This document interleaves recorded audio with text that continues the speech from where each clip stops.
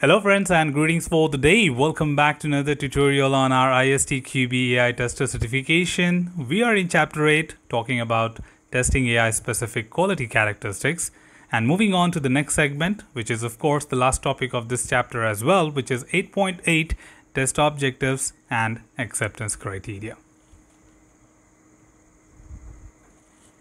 Well, we have been talking about how exactly the test objectives and acceptance criteria can be defined for AI-based systems right from our chapter 1. And finally, in chapter 8, we are talking about it with some good examples to tell you how exactly we can determine the acceptance criteria for different aspects of AI-based systems.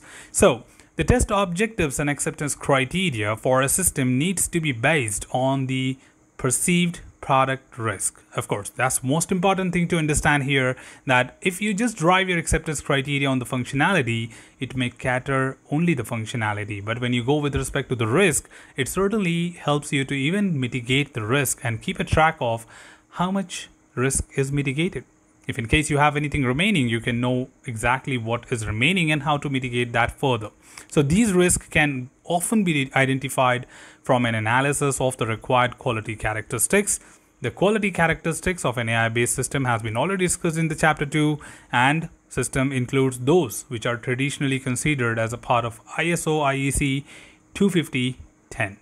That is functional suitability, performance efficiency, compatibility, usability, reliability, security, maintainability, and portability. But should also include a consideration of all of the remaining other specs which are related to AI-based systems in particular. For example, adaptability. Now, adaptability, of course, we did have discussion, so I don't want to make this tutorial longer. If you really want to understand further, go back to the chapter 2, look at the non-functional characteristics of AI-based systems, and then come back here to look at the acceptance criteria. We're talking about adaptability. Check the system. So acceptance criteria, typical acceptance criteria to be included here can be: check the system still functions correctly and meets non-functional requirements when it adopts to a change in its environment. This may be implemented as a form of automated regression testing.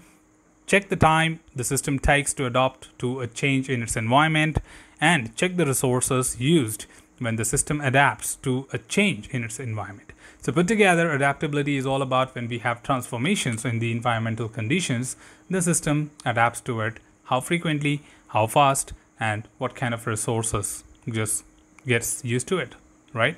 Talking about the next one, of course, is the flexibility. Now, flexibility talks about the flexibility and freedom of moving things here and there. So consider how the system copes in context outside the initial specification.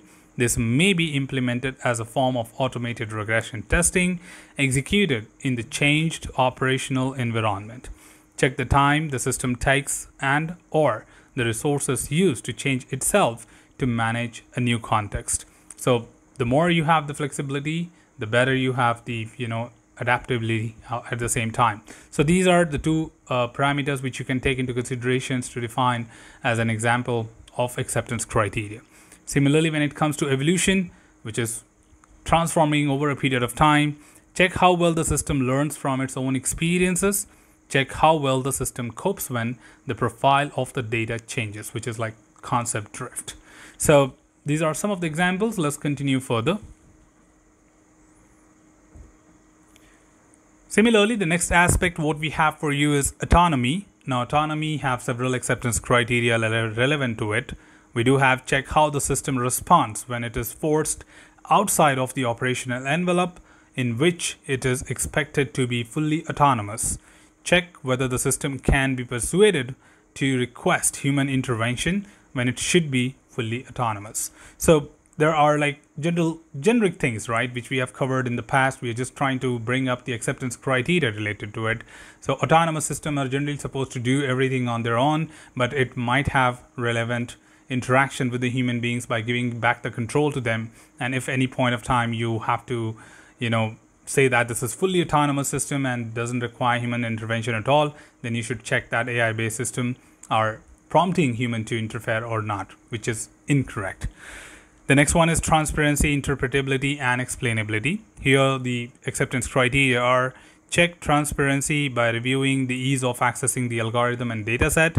Second, check interpretability and explainability by questioning system users, or if the actual system users are not available, people with similar background can be used. So more of like measure the transparency, which is access to the information, and interpretability and explainability is from the users, that will you be able to understand what AI system is trying to convey you as an output. The next one is freedom from inappropriate biases. So here the acceptance criteria could be where systems are likely to be affected by bias, then this can be tested by using an independent bias-free test suite or by using expert reviewers. Second, compare the test results using external data such as census data in order to check for unwanted biases on inferred variables, which is external validity testing. Similarly, when it comes to the ethics, which is another quality characteristics of the AI-based systems in particular, so here the acceptance criteria could be check the system against a suitable checklist such as EC assessment list for trustworthy artificial intelligence, which supports the key requirements outlined by the ethics guidelines of trustworthy artificial intelligence AI.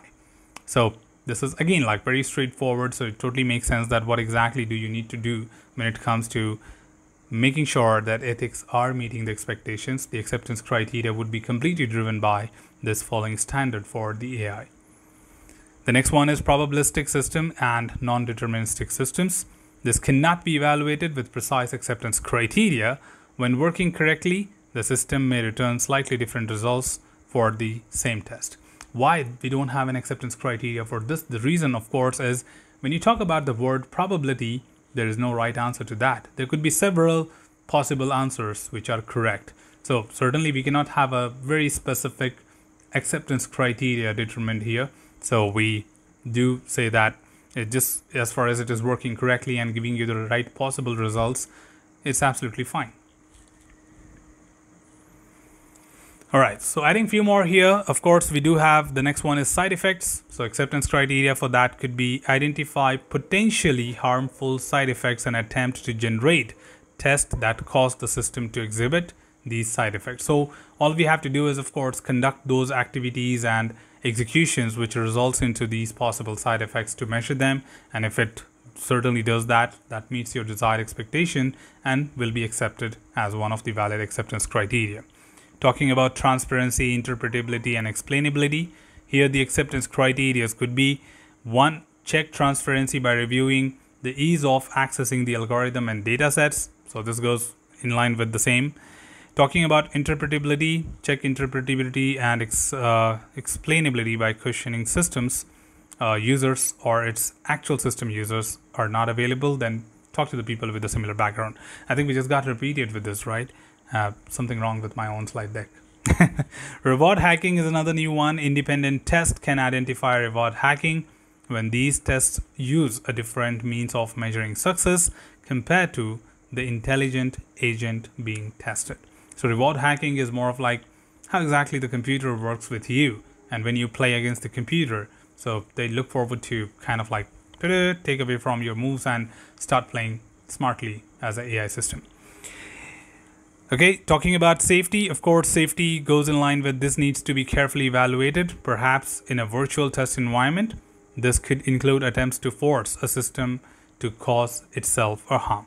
So, of course, safety is one way from the external environment for sure. One is, of course, sometimes you do check that if the AI system can be manipulated in order to destroy itself. So that could be one of the specific key acceptance criteria, what we could include right into consideration when it comes to the safety as a quality characteristics to be measured.